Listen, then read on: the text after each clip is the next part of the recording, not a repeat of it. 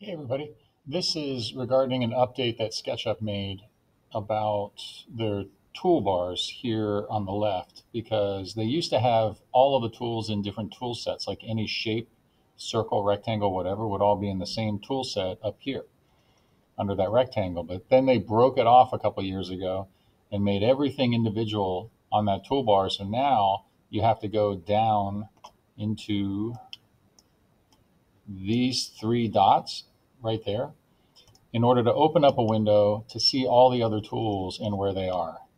Not a fan of that. Could have just had it right there on pop-out windows. However, that being said, there are times that in your model, you might be accidentally like rolling the zoom dial on the mouse, and you can zoom toward or away from something.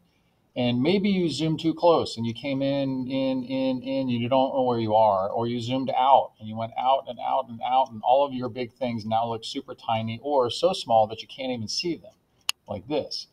And maybe you weren't noticing and you just did that and you look down at your model, you're like, oh my God, where's my model? Well, the odds are it's still there. You just have to find zoom extents, the extent to which you would zoom in your model to see all of your model. So all of the borders of any object you have in your model, you can find with zoom extents. There's where you find it.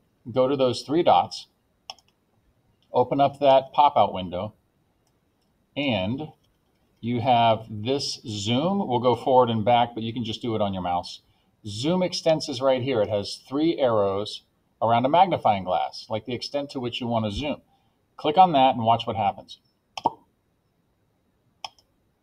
Boom. And it brings you right back to the proximity of your model, the area where you have objects. There you go. Problem solved. So if you ever don't see your model when you knew that it was there, go find zoom extents in those pop-out windows on your toolbar, and you'll do great. See you for the next video.